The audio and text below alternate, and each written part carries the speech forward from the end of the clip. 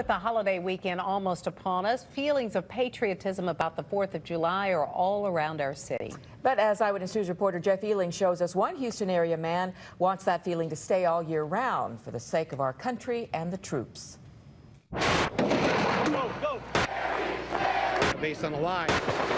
When watching the news, it can seem like America is in a struggle with itself, from the war to the upcoming election. This is my son, pictured with Oliver North in Iraq. But one Jersey Village man wants us to forget about that and think about patriotism. It's one's fervent love of country. David Bancroft considers himself a patriot. His love of country is an extension of the love for his son, a Marine who recently served in Iraq. There's our Marine, Michael.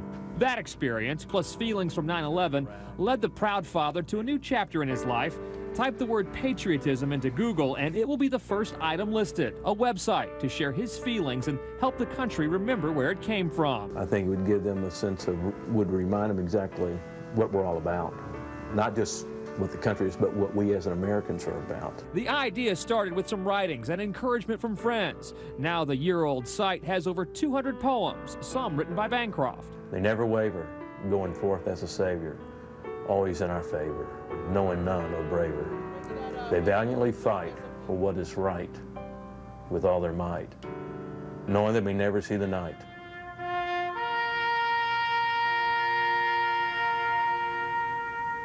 There are also pictures, songs, and links to other patriotic sites. And while he sometimes receives angry emails, Bancroft says you won't find any hidden agenda here. It's never been, again, about politics. It's been about honoring the troops, honoring the veterans, honoring anyone who has contributed to the good of the country. The site's been hit from web surfers from all over the world, but even with its success, Bancroft doesn't expect to get rich. I'd be the first one to say that if I could cover my expenses, I'd be happy. With the son still serving, Bancroft banks on the gratification he gets when another military parent writes him and thanks him for spotlighting our country and its troops. You have a tendency to forget exactly the sacrifice they have given, and I just wonder how many Americans really give that much thought. Jeff Ealing, 13 Eyewitness News. Thanks.